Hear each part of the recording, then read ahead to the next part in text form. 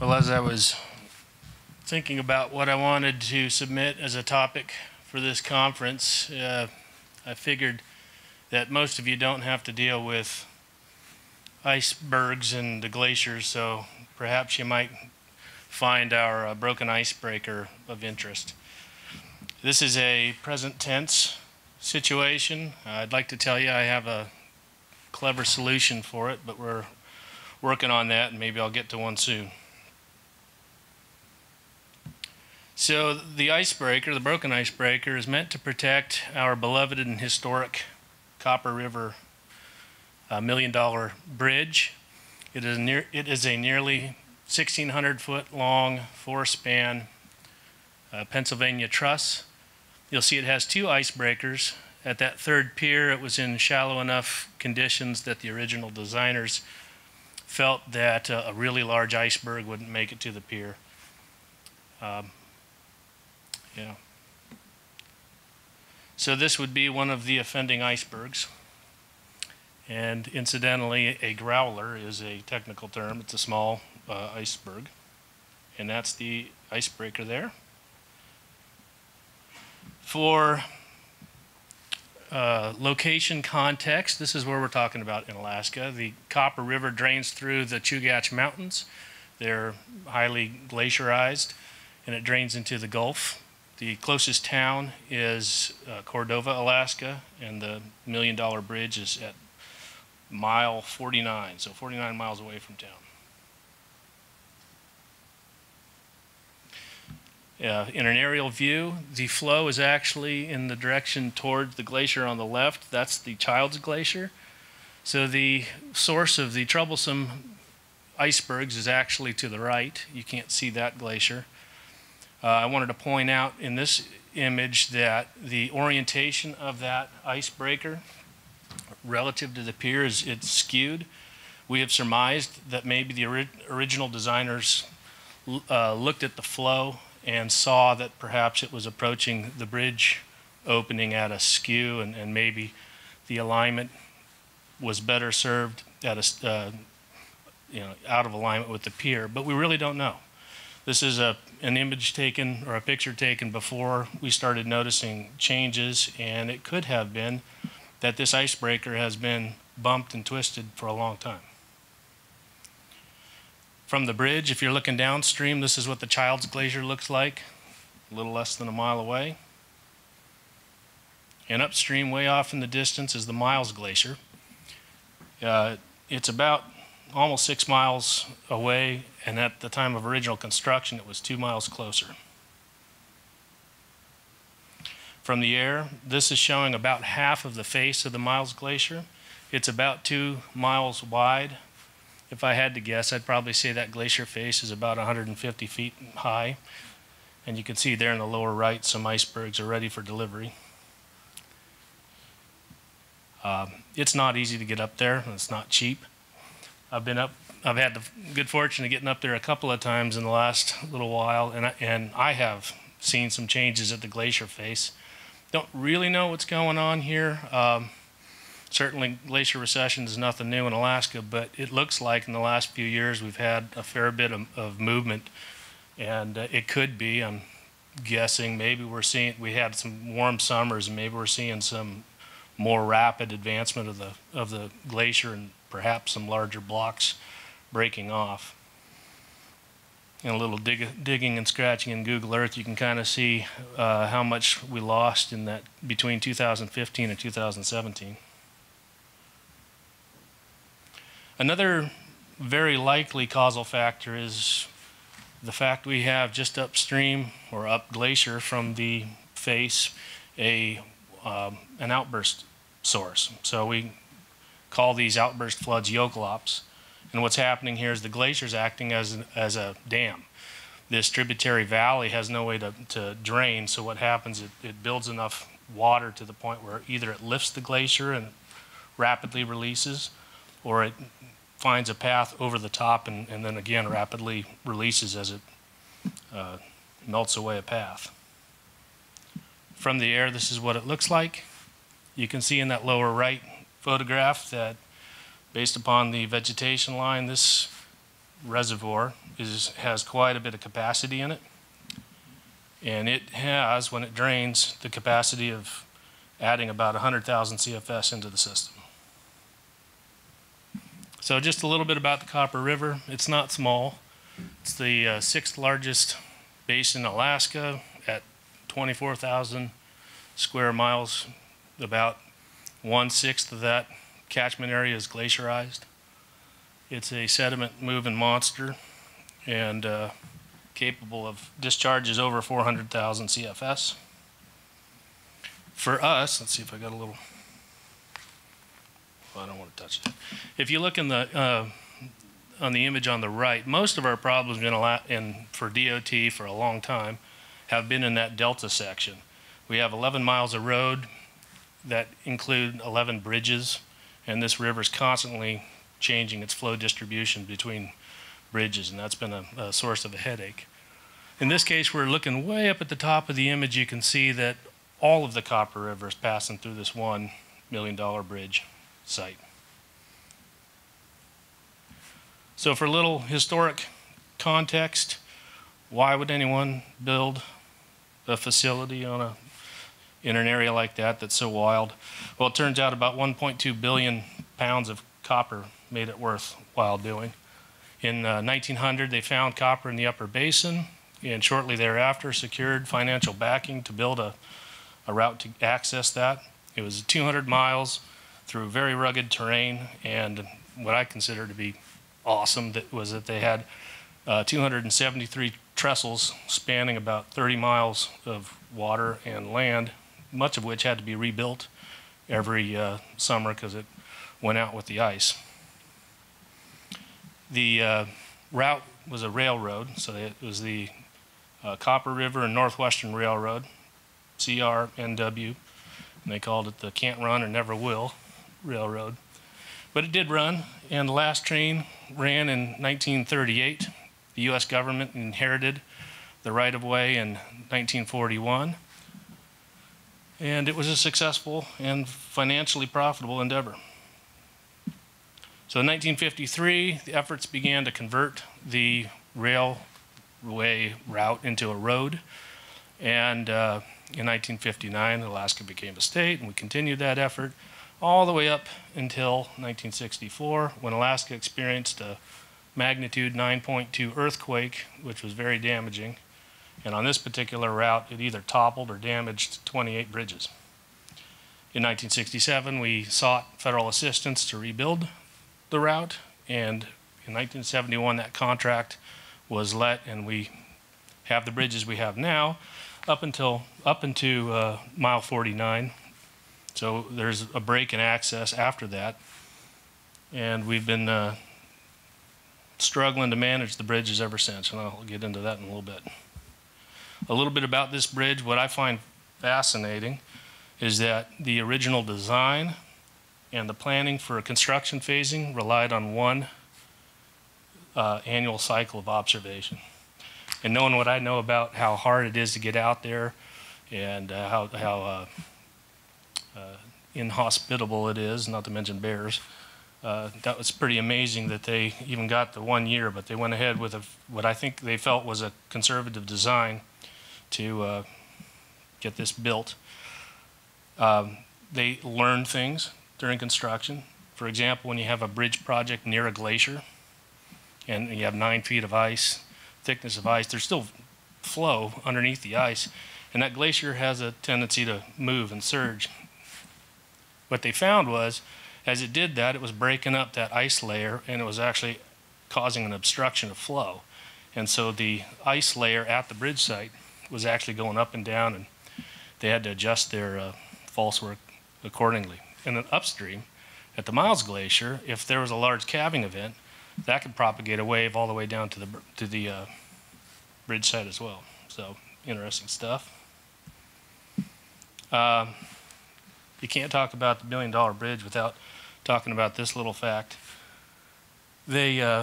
So they had 1 year of observation before starting, then they had another year to watch the ice go out in the spring, and they felt pretty confident that this ice wasn't going to go out until June.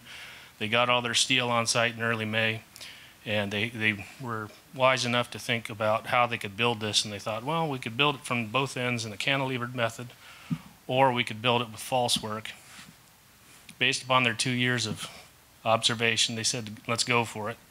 And Mother Nature decided to let the ice go a little bit earlier. So they were able to, as the ice was starting to move downstream, they had everybody who was available chipping away at the ice to keep it from knocking over the false work. And they got the span built, swung into place just hours before the ice went out, and they lost all their false work and all their other equipment. So in the end, they saved themselves about 1 year of delay, and it was a pretty risky move, but it worked out okay. So a little bit about the icebreaker and the bridge pier. I don't know how wide this room is, but I'm thinking it's close to 60 feet. So imagine the icebreaker, head to tail, it's about as wide as this room, and I think 30 feet's probably about to the third row back there, and 28 feet's much higher than the ceiling here. So you could imagine our surprise when we heard that it was damaged or broken. It's just a big chunk of concrete, although there are some steel rail in the on the facade. And in trying to decide, well, what happened out there, we considered how it was built. So it was built with pneumatic caissons, essentially a bucket upside down that's just advanced through the water and into the bed of the river. The engineering record has some great little excerpts on this project. 2 nuggets came out that maybe, so we were thinking the grillage, right? Between the working space of a caisson and the pier itself, there's wood. And we thought maybe the wood had degraded to the point where that was causing the icebreaker to move. But it looks like they might not have kept the grillage. They might have built it in a way that they could pull that off and pour their concrete directly on the lower caisson. The other thing that was interesting is that they expressed some concern about dewatering, and this was the first icebreaker of the 2 that they built. So it's possible that the concrete quality in that first icebreaker isn't as good. In any case, we're kind of scratching our heads on that. Notice you can see the access into the working chamber for the caisson. That might have also offered a connection between the upper icebreaker and the lower caisson, and I'm going to show you something on that here in a minute. So what we know about what's going on out there is in large part because of the USGS. Many of you know this. Alaska DOT has a very good partnership with the USGS. They're out here anyway for other stream gauging reasons, but they're always happy to pick up more data.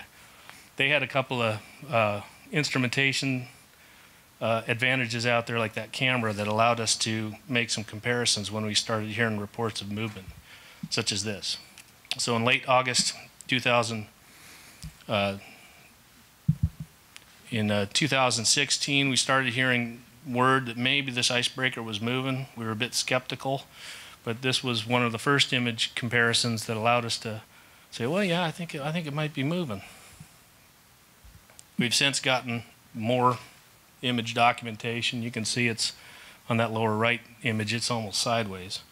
But that's what I was saying, that chamber connection might be pivoting on that. We're wondering if maybe it's not a pinned connection that's allowing it to turn, but perhaps not moving. In terms of what it looks like, let's see if this works.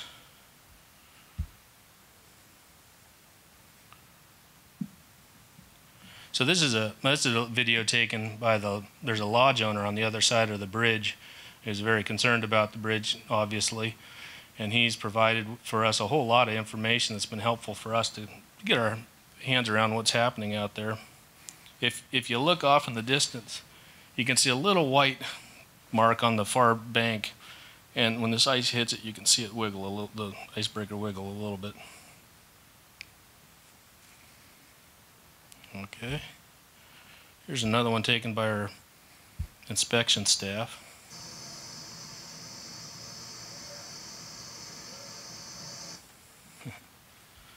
And then we'll do another one here from the USGS.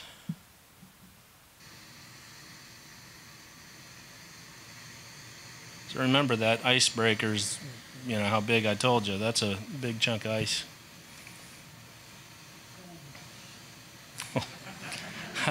I didn't know that was in there.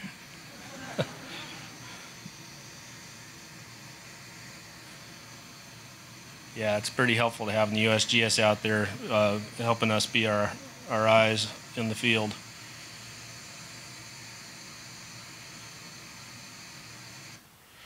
All right, so that's the visual documentation. We're thinking about, well, how can we quantify how much movement we're seeing out there?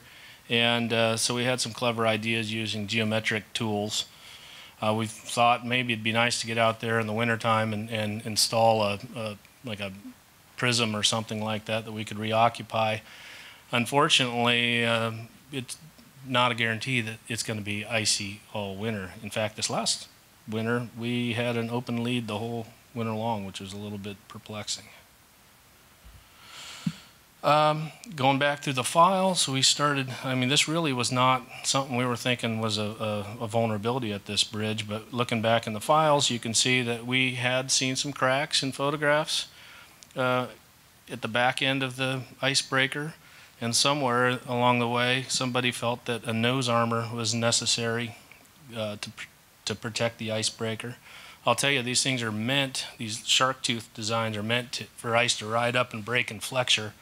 This one looks pretty blunted on the front end, so we think perhaps it's been taking more of a change in momentum, kind of bumping, than it was intended to. And a little more of photos showing that broken back end. And of course, in consideration of where the icebreaker is at, we're starting to rethink our piers. Now the piers are much bigger, and they are landed below the riverbed quite a bit deeper. Still, I have a icebreaker that's rolling around and potentially contributing to hydraulic and scour related processes out there.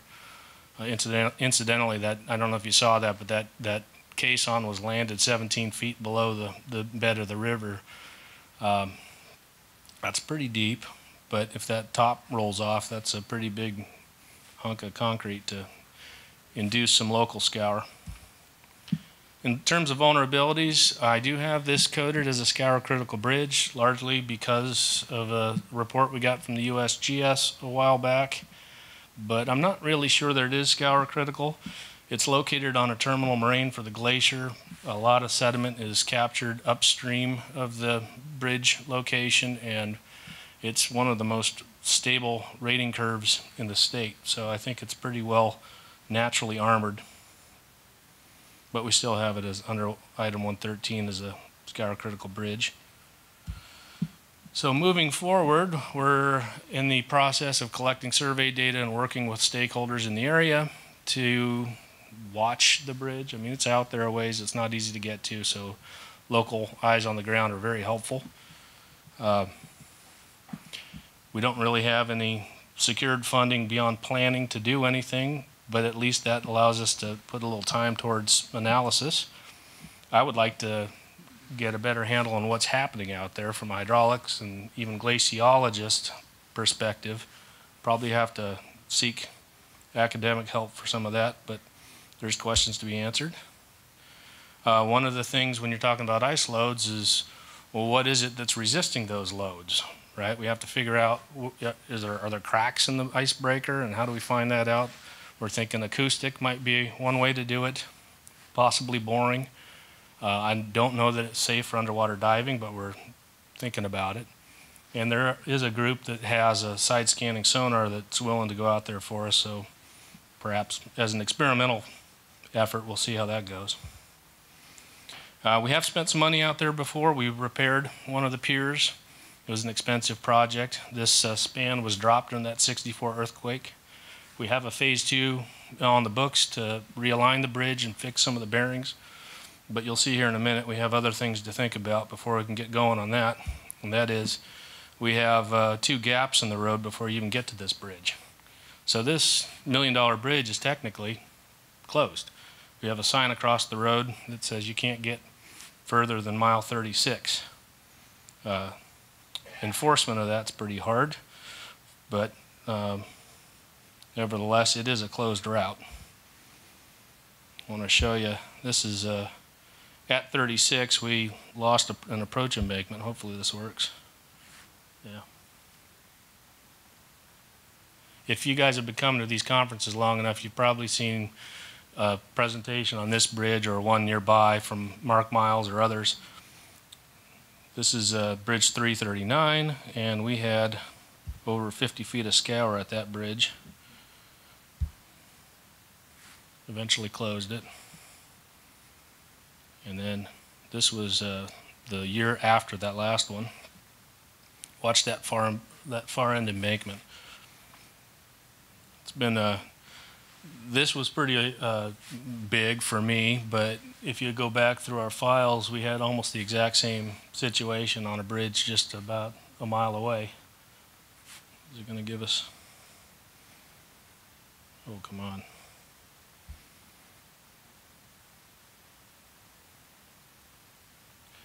Yeah, hopefully it'll work. If not, then I'll just tell you about it. In fact, I can just move on because I know we're short on time. This is what it looked like before the erosion started to happen. You can see a gap at the end of the bridge just starting to develop. This is what it looked like shortly after. And if we zoom out a little further, you can see on the right, that's a bridge that we lengthened and tried to fix with some guide banks, but it wasn't the end-all repair for hydraulics on the copper. So we still have a gap there. And I just learned last week, about 1 week ago, that we lost looks like about 800 feet of road between mile 36 and mile 49. So anyway, we can still get out there by boat and by helicopter, but I'm not sure I can get my drilled shaft out there without providing some access. It's a pretty hard place to work. I want to point to that upper right-hand corner photo of silt-blown winds, because it can get really windy out there. And here's some rail posts that have been exposed to that silt-blown wind for a period of time. So with that, I'll answer questions. All right, yeah, go ahead. Well, has it been decided to actually keep that bridge? Restore that route? Is that a possibility of abandoning it? It's a possibility. It's been discussed connecting that route to the road system. So right now, Cordova has no road access, and the community itself is about 50-50 split on whether or not they want road access. So when we started pricing out the repair for that big gap in the road, it's a political decision too for a road that doesn't get a whole lot of traffic, and the community's only partially in support. So we'll see. Incidentally, I might be gaining a position in my group. Alaska's not for everyone, but if you're not everyone and think Alaska might be your cup of tea, give me a shout. Take a question on that too, if anyone wanted.